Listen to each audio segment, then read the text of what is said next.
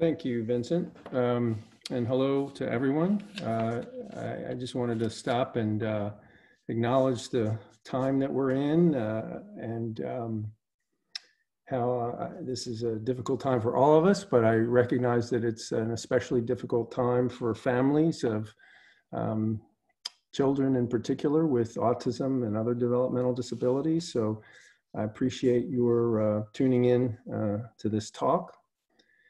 I wanted to thank the Simons Foundation and Spark for inviting me to do this. As Vincent said, I'm a psychiatrist. I am at the University of North Carolina, and I've been running a research program that has sites around the country that we refer to as the Infant Brain Imaging Study, or IBIS. We've been doing it for about 13 years. And what I'd like to do today is to talk about a few key issues and lessons learned from that work with an eye towards practical clinical applications of our findings, and then talk a little bit about what we're doing now and the future. This talk is geared for families, non-scientists, lay individuals, so hopefully that won't be too frustrating for any researchers that have tuned in. And much of it is published work that I'll just try and expand on and explain. Of course, my first, there we go. So this slide is meant to illustrate the fact that the vast majority of research that's been done on autism forever, and in particular before the last 10 or 15 years, has been on children and adults beyond that, to the right of that thick blue line, over 2 or 3 years of age, who have received a diagnosis, typically a diagnosis that's given to them out in the community. So most of what we know about autism is post-diagnosis. We also know a lot about prenatal risk factors. We know about environmental risk factors in pregnancy, and we know about genetics. But if you see that vast kind of period between birth and 2 to 3 years, where I have the question mark, until recently, we've known very little about that time. And that's the focus really of this research, that gap, and trying to talk about both behavioral and brain development and what we've learned in our studies and other studies focusing on what's come to be known as baby siblings or infant high-risk siblings. So this story really has its origin in the genetics work in autism, and we've known for many years that autism was a heritable disorder since the late 1970s and the twin studies by Susan Folstein and Mike Rutter. And the implications of that and about recurrence risks. So once you have a child with autism, what's the risk of having a future child with autism? And we've known for a long time that that was increased, but we really didn't use that information in a way to try and study autism. If you were to go out in your community and go door to door and try and identify people with autism as newborns and follow them forward, you would have to see an awful lot of babies to eventually have some with autism in your sample. So let's just say anywhere from 1 out of 50 to 1 out of 100. But studying infant siblings that are at higher familial risk for autism gives us a much more efficient strategy to follow these children early on. So here, the field of infant sibling studies has really grown up around leveraging that idea that the risk of having a second child with autism, if you are in a study that's a research study where we're closely monitoring those children, is about 20% and roughly 20-fold greater than the risk in the general population.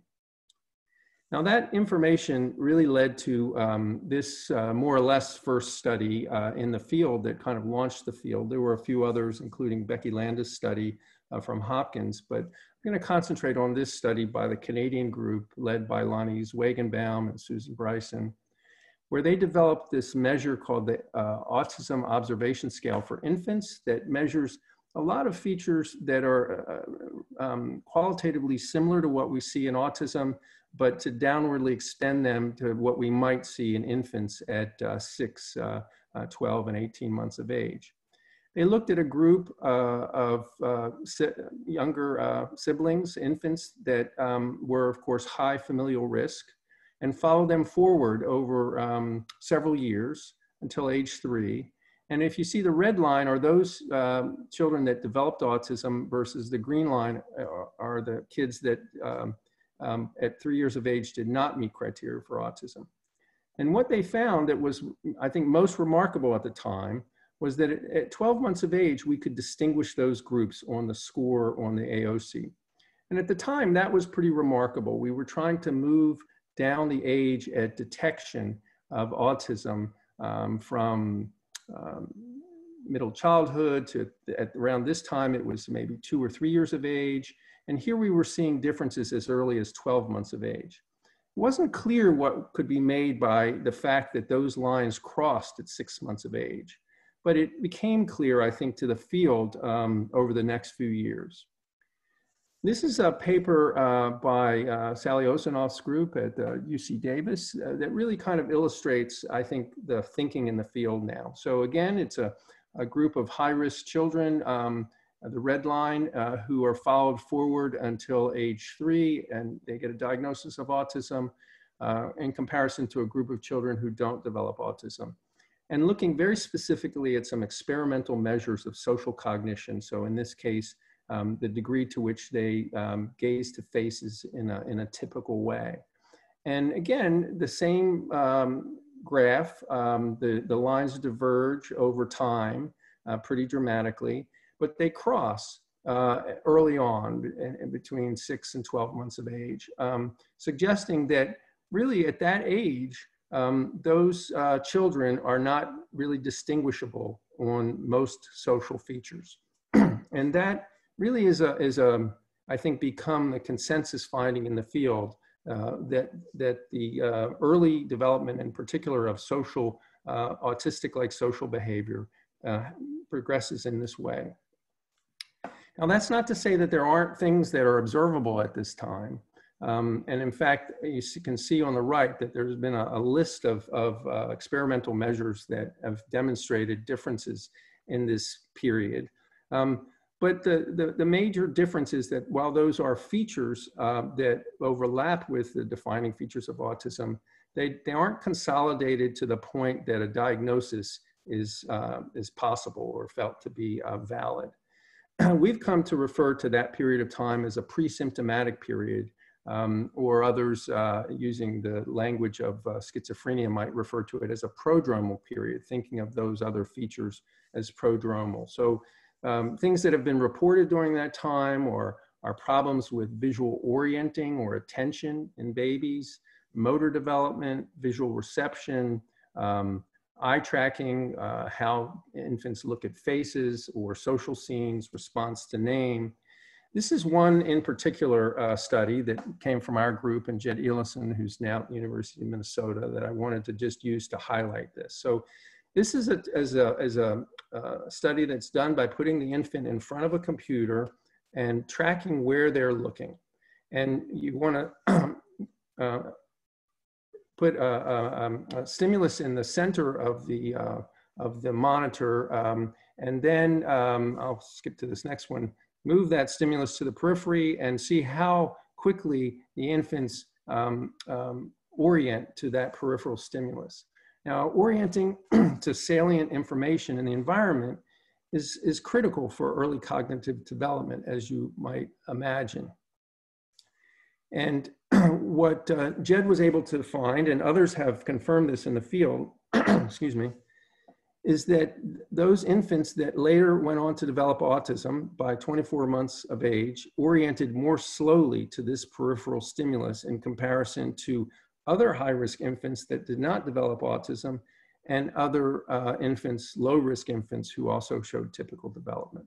So again, we're seeing changes in that prodromal or pre-symptomatic period, but those aren't defining features of autism. Now I have a video here that hopefully will run smoothly from Lonnie Swagenbaum, and it shows a little boy who has an older sister with autism. Yeah, okay. You are the burden. And hopefully you can hear my voice video that responding very appropriately, showing to and fro social interactions in response to the peekaboo game. We're scared. He's not responding. Of course, he's the very short that assume that operation is generalized. We're scared. But already you have to, I guess, accept that that generalizes to the rest of his behavior. There's Gareth.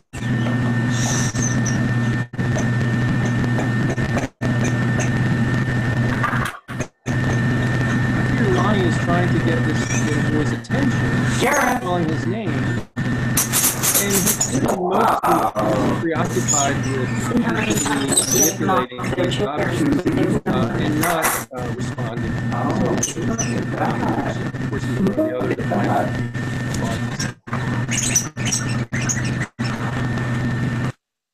And then at 24 months, I'll just show this for just a moment.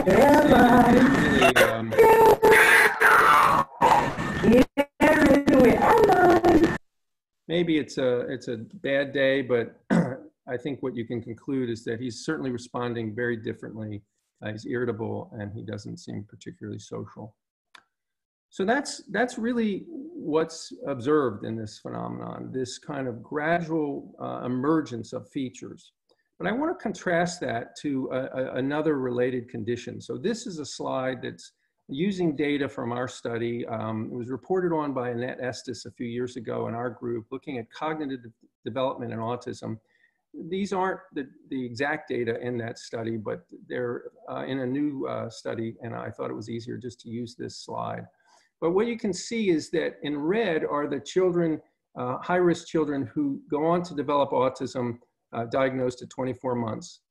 By 6 months of age, not only as far as their social features, but as far as their cognitive development, they really are not significantly different from those high-risk children who don't develop autism, this middle line, or those low-risk children who show typical development. But their development falls off over time to the point where it's significantly lower at 12 and 24 months. I want to contrast that with children who have Fragile X syndrome. This is work by Mark Shen and Heather Hazlett on a parallel sample that we have with Fragile X. And those children, their cognitive scores on the Mullen scales of early learning are shown in green. And they have a significant difference in their cognitive abilities at 6 months of age. So although they're declining over time, it's really a very different trajectory. And I think this points out that in at least this group of children with autism, with what we call idiopathic autism or autism of unknown cause, etiology, as opposed to the single gene abnormality that we see in children with Fragile X, they have this somewhat unique period of time where they're looking no different from comparison children, and they deteriorate, and that the symptoms of the disorder really do emerge over time. I think this is an important point that kind of underscores this whole line of study. So parallel with this work that was going on over the last 15 or 20 years in looking at behavioral development in these infant SIBs, a number of people were studying brain development. Years ago, we had studied up here in the left-hand corner brain size in adolescents, adults with autism, and shown that it was enlarged. Eric Horshane was the first to show that early in life, the effects on brain size seem to be much more robust here, or as early as 2 and 3 years of age. Together with Heather Hazlett down here on the right, we published a paper looking at 2-year-olds and with autism in red versus 2-year-olds without autism in blue, and showed that as early as 2 years of age, we saw a very significant difference in the size of the overall brain, that was maintained. The difference didn't increase over time. So they were both of these lines are on their developmental trajectories, but that the action really contributing to this was before age 2. And we got some confirmation over here on the left from a head circumference study that suggested that the head circumference was enlarged and that divergence really didn't happen until after 12 months of age, again suggesting that the onset of brain enlargement was sometime in the first year.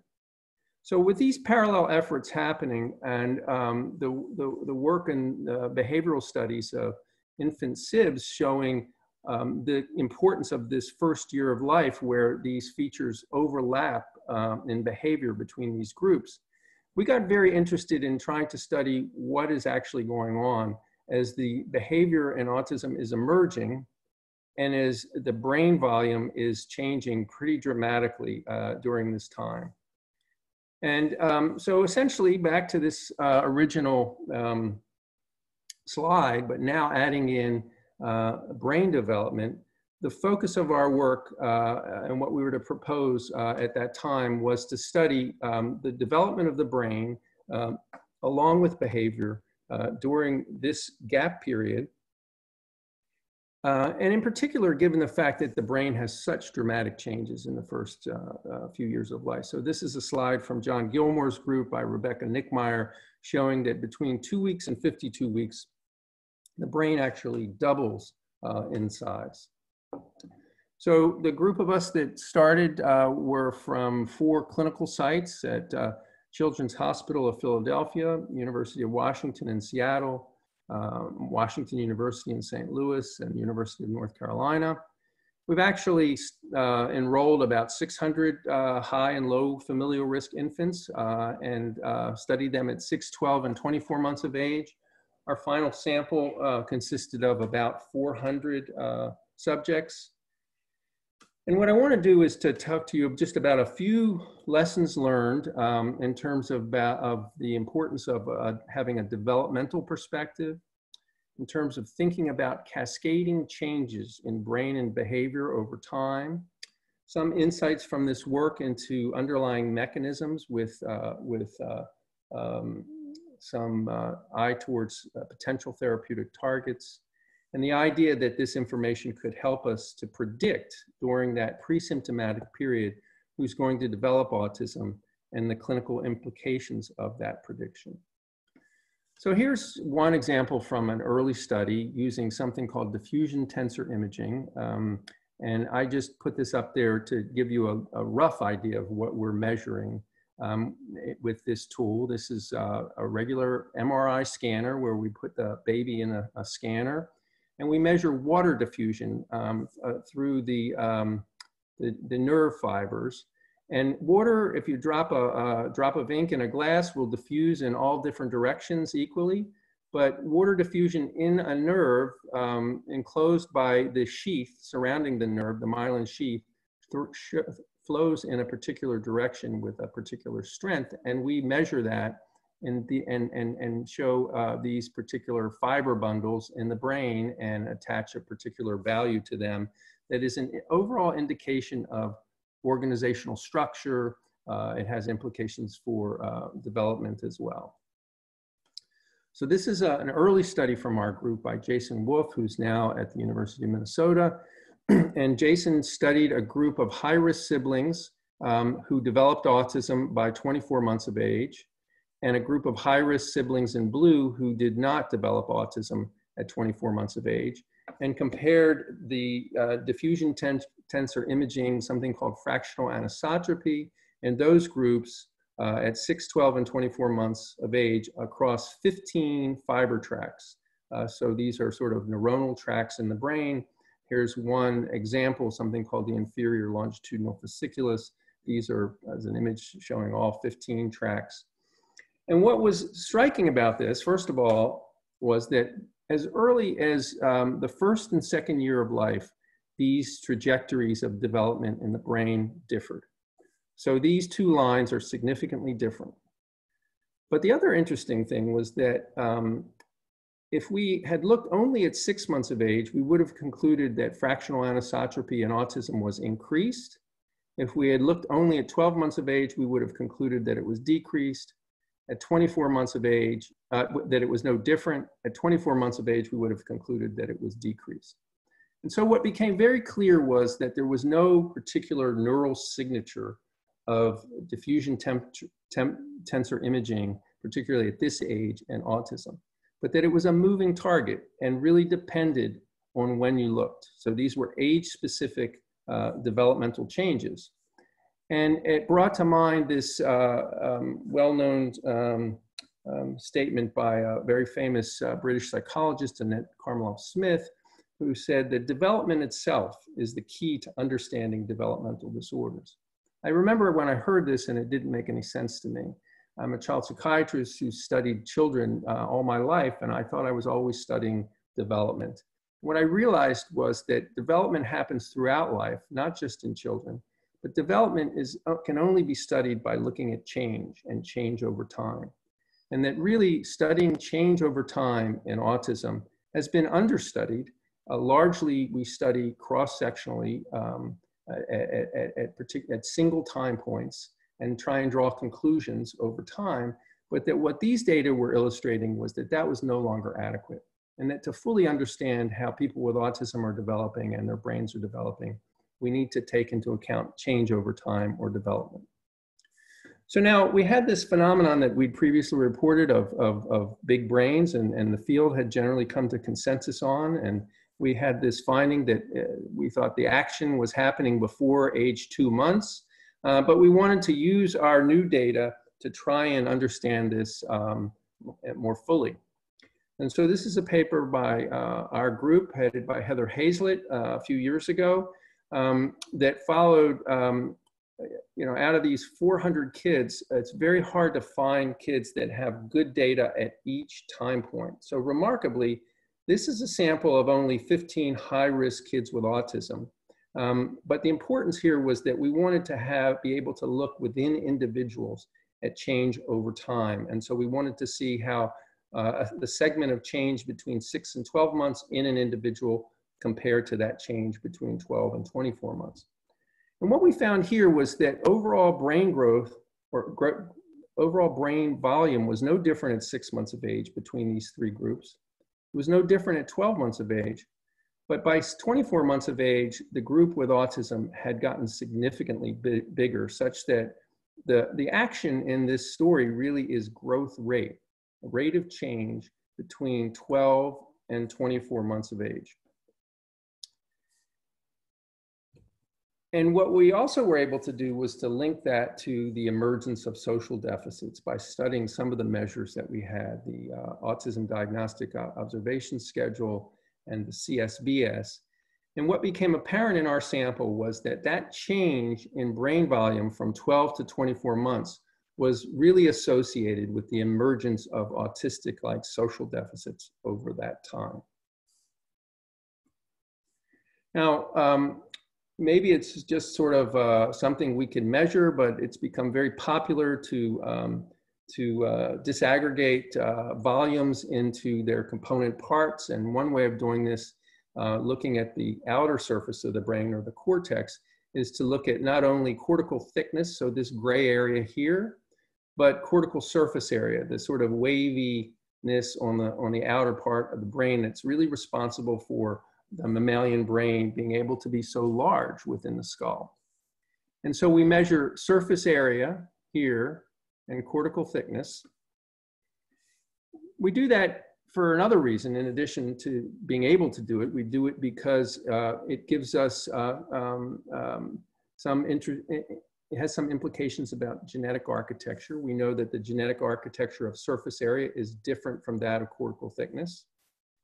We know that, as Pasco Rakesh described a number of years ago, basically immature developing nerve cells or neural progenitor cells that are growing in the prenatal time during a period called neurogenesis, as they grow, the degree of proliferation influences cortical surface area and cortical surface area expansion. So studying cortical surface area links back to this more fundamental biological process of neuroprogenitor cell proliferation. And we'd previously measured surface area with an indirect measure and shown that it was increased at 2 and 4 years of age, whereas cortical thickness was not. So when we went on to study this, again in red, the children with autism, we see that their surface area overall was no different from the comparison groups at 6 months of age, but that there was a more rapid expansion. Even though this doesn't look so steep, it's significantly steeper than the comparison group by 12 months of age. And that this relationship between surface area and autism, or the children that went on to develop autism and the other groups, it really didn't change between 12 and 24 months. So the action here is that we see increased growth rate of surface area between 6 and 12 months of age. Now, where in the brain was this happening? Well, we found some hot spots, and interestingly enough, it was in the sensory regions of the brain. You can see these dark red spots back here in visual cortex. Now, we know in infants, a lot of what's happening is development of sensory abilities, but these are all infants. And so in comparison to our high-risk negative infants and our low-risk negative infants, those with, who went on to develop autism had a rapid expansion that was much more robust in these areas of visual cortex. And if you recall, during that pre-symptomatic period, there was a lot happening where we were able to detect differences in sensory processes. And so this is now linking the behavioral observations that we made during that time to brain region. Now, these are not unrelated events. This is a sequence of events where we think that increased surface area and proliferation of neuroprogenitor cells is correlated with brain volume. And so we found that our surface area changes were correlated with later occurring brain volume. So sequence here is important. It's not just development or age-specific changes. It's that these changes are linked and locked into later changes. And as I showed earlier, we have a relationship between these time periods where we're seeing particular brain changes and behavior. So early on, sensory, motor, and attention problems. In the second year, the emergence of autistic-like social deficits. And then what I was alluding to before, this even earlier phenomenon of expansion or proliferation of neuroprogenitor cells that occurs prenatally, but relates to this surface area change and later volume change, and is most recently been reported by a number of different groups. This is the group headed by Fred Gage, and the first author is Marchetto, where they are actually studied, they've actually studied the development of these neuroprogenitor cells in a petri dish, induced pluripotent stem cells that were derived from children with autism who had bigger brains, and they were able to show how those early developing nerve cells proliferated, and they showed some evidence that they had showed over proliferation. They had abnormal atypical linkages between them, and that actually in applying something called insulin-like growth factor, they could actually reverse those changes, which starts to allow us the ability to have a model system to develop therapeutics to intervene, to maybe even interrupt this whole event. So now we have this story about autism that has its origins prenatally, and then in the first 2 years of life, we see these brain and behavioral changes, and then we see diagnosis. And sometimes that might lead you to say, well, autism starts in the prenatal period, or we have other research on the second trimester being a time when we see particular changes in gene expression related to autism genes. But this example from schizophrenia I want to show because I think our terminology here is very important. As a child psychiatrist, I've often seen children, young children in the clinic, sometimes children that have parents with schizophrenia or one parent with schizophrenia. And just as an example here, a 10-year-old who's sent to the psychiatrist because they're having problems with their behavior and they get diagnosed with attention deficit hyperactivity, learning problems, personality problems, so some social deficits.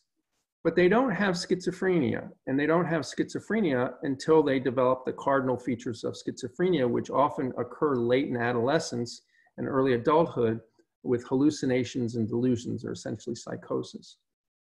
And so there's a terminology issue, because you could say that this is a form of early schizophrenia, but it's not the way we currently define this. And so those genes expressing in the second trimester and those proliferating neuroprogenitor cells do not mean that autism is present at that age, but that it's a contributing factor to the cascading developmental changes that lead to autism, which is this next slide. And so these observations that we've made allow us to put a story together, some of which is based on our observations and some of which is conjecture trying to pull in from the literature, but that there are these cascading series of events that culminate in the consolidation of features of autism at 2 and 3 and 4 and even later in some cases, starting with proliferation of progenitor cells to expansion of cortical surface area,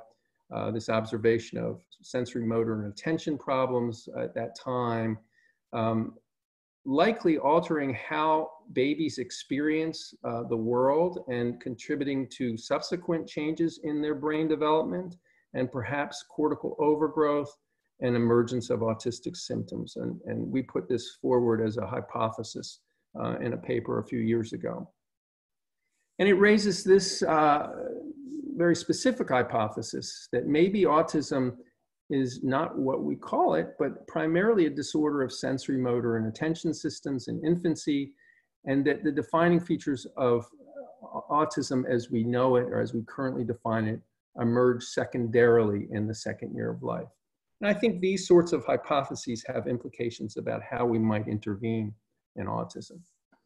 This is the last story about a particular observation from our work that I'm going to mention. And this is work from Mark Shen, who's now an assistant professor at UNC. And when he was working with David Amaral at UC Davis, he made this very astute observation about cerebral spinal fluid volume being enlarged in autism. And now I want to point out that cerebral spinal fluid is what inhabits these open spaces in the brain, lateral ventricles and other open spaces.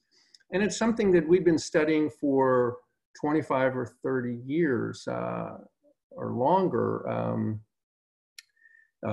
looking at CAT scans of the brain and schizophrenia and autism.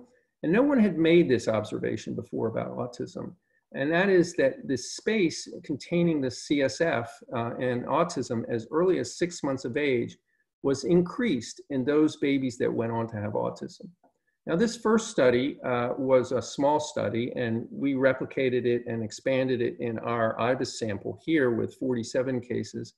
But the findings are pretty much the same. We see this pretty striking increase in CSF volume by 6 months of age that's not quite as robust, but it's maintained, and we now know into several years beyond this, into early preschool. And this is a very different sort of finding than findings in the brain tissue, first of all, because it has to do with fluid around the brain. But this fluid that we've always thought was really just to protect the brain, we now know is there and has other purposes. It delivers nutrients at the front end to the developing brain. It also serves to clean the brain. That fluid is recycled up to 4 times a day, mostly at night. And it cleans out from the brain. It's essentially the plumbing system. It cleans out products like beta amyloid that have been associated with Alzheimer's and inflammatory cells. And when we think about this in relationship to autism, this may or may not be specific to autism. We have some evidence that it isn't, that it's a non-specific vulnerability. But this clearly is contributing something to the process of neurodevelopment. And it gives us, in many ways, an accessible target for therapeutics. If in fact it's inflammatory cells that are accumulating here, we might be able to treat them with a medication early on, or somehow alter this abnormal flow. And so it gives us a very different perspective on a potential underlying mechanism that might have implications for therapeutic intervention. So let me go on to this last part on thinking about the importance of these data for prediction. So as I mentioned, all of autism has pretty much been defined by studies in children once they have a diagnosis. And as you can see, really the barrier to that is somewhere around 2 years of age, because before that, for the vast majority of children with autism, those features of autism aren't consolidated. And we keep trying to push this window down, but we're only going to go so far. We had a very nice study by the Baby SIBS Research Consortium led by Kasia Jaworska that did a study where they tried to see if behavior could predict at 18 months which children would have a 36-month diagnosis. There are a lot of ways to do this. This is the right way by separating out a group that develops the classifier and then tests it in a second part of the sample. Suffice it to say, they developed this positive predictive value of 0.5, which means that if the test is positive, only 50% of those kids will go on to meet a diagnosis for autism. So even as late as 18 months of age, behavior was not sufficient to predict who was going to develop autism to the point of being clinically actionable. So we have now done a number of studies in the field where we've identified a number of studies using different brain imaging modalities, and showed that we see differences as early as 6 months of age in kids that go on to have autism. The same study I was mentioning before by Heather Hazlett was able to take some of that information, in this case, surface area, cortical thickness, and look to see if scans of individual children taken at both 6 and 12 months of age could predict who was going to develop autism. We found that it was able to accurately predict that later diagnosis in 8 out of 10 children. Now, these children are already at somewhat elevated risk by virtue of having an older sibling with autism. We did it a second way using functional connectivity, or that's connecting places in the brain that interact and work together in functional networks, so a much more complicated set of data. Robert Emerson, using that, was able to show by 6 months of age that we could accurately predict which children were going to develop autism by 24 months of age. And this data is too preliminary to report, but it's being revised for resubmission. But a group led by Mark Shen, Mahmoud Mustafa, and Martin Steiner have shown, using a very different measure, using structural MRI scans at 6 months of age, that they're able to accurately predict who is going to have a diagnosis of autism at 24 months of age. Now, this is not surprising in the field of neuroscience in general. It's unique to our field of early development, but we've known in degenerative brain diseases like Parkinson's that there are brain changes that well precede the onset of behavioral changes. In fact, 80% of something called the dopamine receptors in the substantia nigra are degenerating by the time of diagnosis. So while we haven't replicated a method that we can use clinically, we feel like we've demonstrated proof of principle that using 3 very different methods, brain features that precede the diagnosis of autism can be used to make an accurate prediction of which individuals will develop autism. And so we're starting a study. We got a slow start because of the COVID isolation, but we want to let everyone on this call know about this and try and help us with recruitment of babies that have an older sibling with autism. You can see the website here. We have now 5 different clinical sites around the country with the addition of University of Minnesota down here on the right. We're trying to enroll 250 babies. We're on a temporary pause for our imaging during COVID, but hope to resume soon. So please get in touch with us. So just to kind of wrap up here, this is where we've been in the field forever, diagnosing and treating autism after infancy. But we would argue that this is where we need to go. And we think that this is feasible. We think that there's an argument to be made for trying to detect children in infancy before they get autism, because we know the brain has much more malleability during that time, and presumably intervention earlier is better. This is a general rule in medicine where we know that we treat hypertension not because we're inherently interested in high blood pressure, but that we're trying to prevent stroke. And in our field, while we're very proud of the great progress that's been made in behavioral interventions, I think we might all agree that we're not satisfied, and that in this particular study, very good meta-analysis of early behavioral intervention studies by David Mandel and others, they showed very small statistically significant gains in behavioral improvement, as opposed to those that are done sort of in more of our ivory tower university-based interventions, suggesting that we really aren't there yet, and we need some much better tools and strategies to have more dramatic kinds of impact on autism or in early development. And so we have some data suggesting from autism studies that earlier is better. This is one by an Australian group showing, using Early Start Denver model, that there are better outcomes when treatment is initiated before 48 months than later, but the data is pretty scant.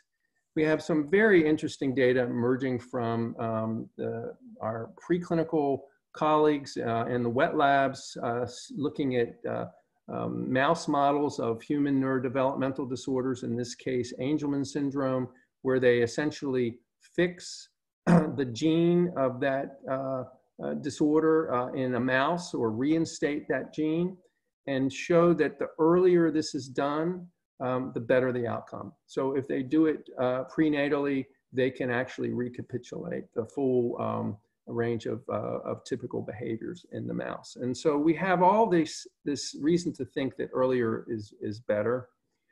We don't necessarily know what to do. We're talking about treating infants who do not have features of autism. So to some extent, we think of downwardly extending some of our measures into kind of developmentally appropriate periods, like joint attention in this work by Connie Cassery.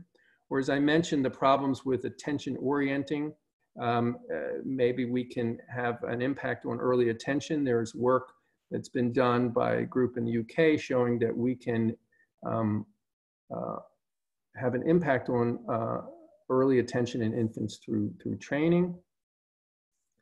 Medications, I don't think we're there yet, but I think certainly in the future. I've mentioned a couple of targets that came about through our new knowledge of early brain imaging. Now, I'll close with this and talking about the relevance of this work for the population. Obviously, we can't go out and do MRI scans on every kid at 6 months of age, but we may have indices that we can employ that give us ideas about risk, much like the risk from having an older sibling with autism. So it may come through behavior questionnaires that don't allow us to diagnose autism, eye tracking studies that are more cost effective, genetic studies, EEG, combining these. One approach that we've taken at 12 months of age is to repurpose a measure developed by a group at UNC under the direction of Grace Baronet called the First Year Inventory. apply a more, what we call a data-driven approach with cross-validation. And we were able to show that in our large sample of infants at high risk for autism who develop autism, it had a sensitivity of 70% at 12 months of age. We believe that that's useful, and that's going to be useful soon in doctors' offices to identify those children that have a high risk based on having an older sibling with autism. And if they come up positive here, perhaps thinking about a two-phase process where this early behavioral screening is done at 12 months of age, followed by imaging that gives us more certainty and helps us to make decisions about whether or not we should intervene. And of course, this is the first step in something that we hope would expand to the population in general. So finally, future directions. I've mentioned we're trying to replicate our MRI findings of early prediction, because if that's replicated, then we would quickly try and organize with our colleagues about trying to more efficiently conduct intervention studies during infancy. We're following up our earlier infant sample into school age and trying to predict some behaviorals that have relevance for performance in school from early brain imaging markers. We're comparing our autism samples to those with Fragile X and Down syndrome and Angelman syndrome. We have a new study headed by Shefali Jesti at UCLA and Jed Illison at the University of Minnesota to add measures that are more cost-effective and scalable to the population of EEG and eye tracking. We're working with other colleagues to look at the role of genetics informing our work. We're working with Danny Fallon on that and Jason Stein to draw blood from our subjects entering school age and begin to study induced pluripotent stem cells and how those findings correlate with behavioral development over time. Working with Heather Volk, we're studying the impact of early exposure prenatally and early postnatally to air pollution around the country. Metals is measured by baby teeth that we can study when they fall out in school age and track back to early development. And under the direction of Kate McDuffie, a very talented postdoc at University of Washington, we've launched a very exciting line of research looking into ethical, legal, and social implications of this whole area of pre-symptomatic detection. I think I'm going to stop there and thank all the people that were involved in this. As you can see, it's a long list of people that have contributed. Otherwise, we wouldn't really be able to pull this off. Thank our funding agencies at NIH, Autism Speaks, the Simons Foundation, and the extraordinary families, hopefully some of whom are on this, listening in on this call, who have really given of themselves for this study. We couldn't have done this, obviously, without you, but this is not an ordinary contribution, and we are very grateful to them. So Vincent, I'm going to stop here, and maybe we have time for a few questions. Okay, thank you very much. So when you were showing the video, it was hard to hear you over top of it. If you just wanted to go over generally what you wanted to share about that video, I think there were a few people that wanted to know. Okay, well, yeah, that was one of the things we forgot to practice. Well, at 6 months of age, what we saw was a little boy who was behaving very appropriately in a peekaboo game. He was showing what we refer to as reciprocal to and fro social interaction. So he's very responsive, as most 6-month-olds are. They're very social beings. But gradually over time, you begin to see that he was less responsive. So at 12 months of age, although it was a very short clip, the same peekaboo game, he had no response. The next period was at 18 months of age. Lonnie Swagenbaum was calling his name, trying to get this little boy's attention. He was sitting on his parents' lap, but he was mostly overly focused on repetitively manipulating these objects. So another emerging feature, defining feature of autism, repetitive behaviors. And to the extent that it was interfering with, you might imagine, his social interactions. And then in the last clip, the little boy was irritable. Maybe it was just a bad day, but clearly he was not interacting in a social way. And we see this progression over time, and it's very striking on a lot of levels.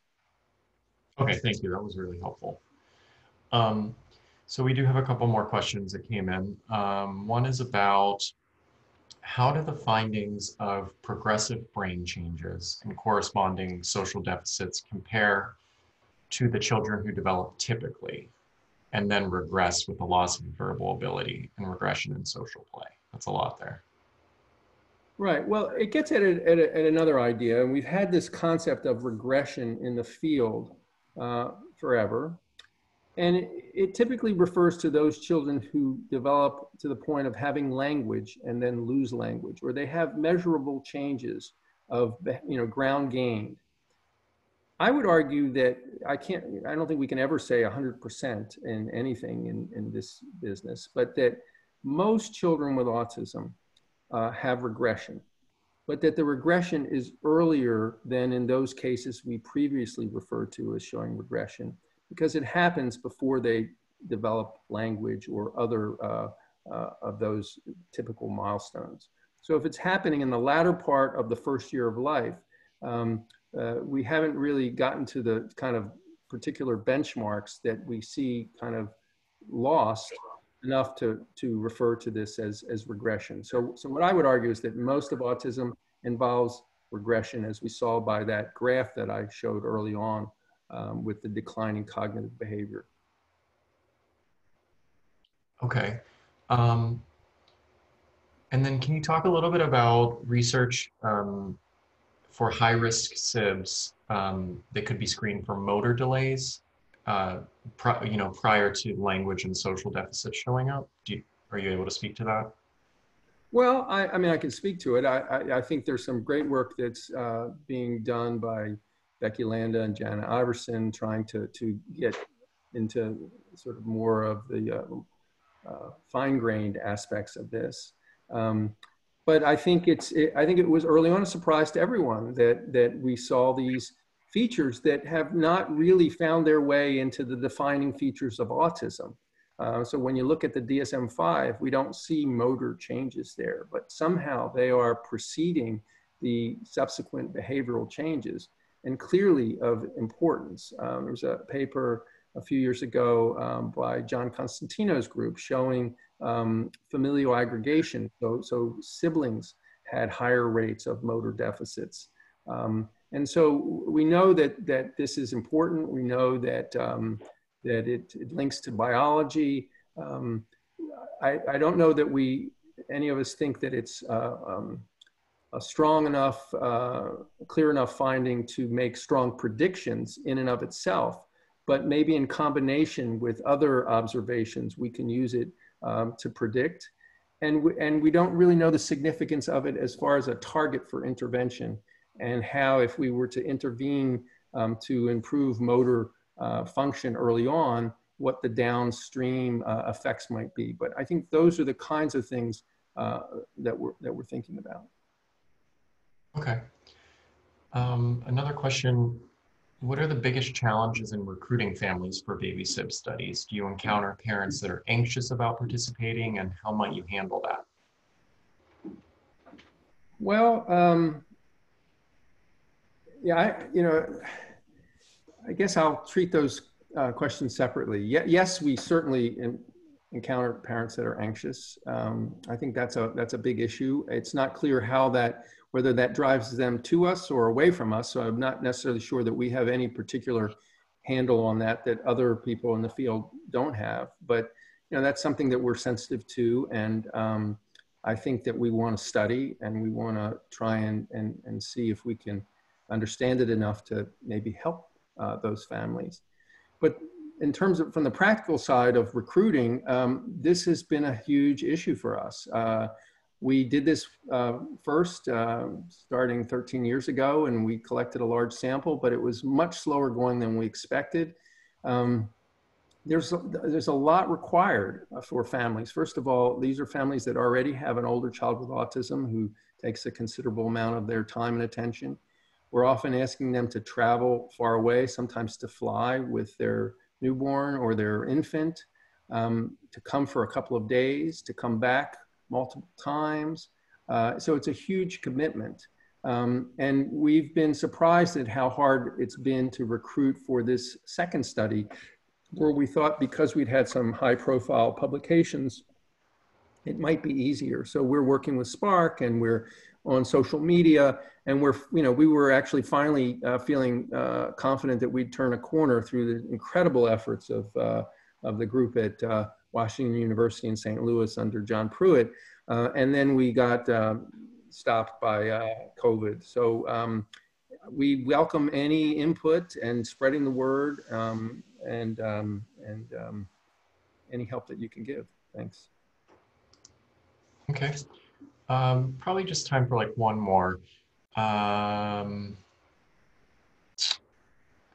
Do you have any recommendations to help sort of speed up the diagnosis process at like early well baby visits? Would you say that that's related to, using standardized measures? I guess, could you speak broadly to that? Well, I mean, that's the space, if you will, that we're in right now. We're trying to move forward with that. So we have the paper I mentioned at the end by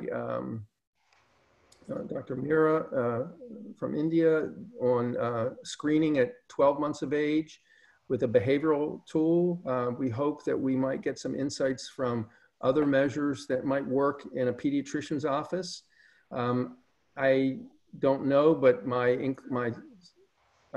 best guess is that they're probably not going to be strong enough themselves to determine that someone should enter into treatment, but that through a combination of those measures, or then through imaging, that I think that we can start detecting autism in the future, in the near future, in children at mildly elevated risks, in the more distant future in the general population, before we see the behavioral features. And so we can treat at a time when those behaviors and brain changes have not yet consolidated, when those children aren't as avoidant, like in the video I showed at 24 months with that little boy who was really just irritable and trying to get away. And that we would do it at a time when the brain has the greatest chance of response. Of course, we have, as I said, no idea of what to do, or very little idea of what to do. So there's a giant amount of work that needs to be done, but I think this is something that the field should refocus on in a major way, because I think it would have great potential. All right. Well, that's all the time we have. Really, really appreciate you giving this talk. Super interesting. Hopefully everyone on the line was able to take something away.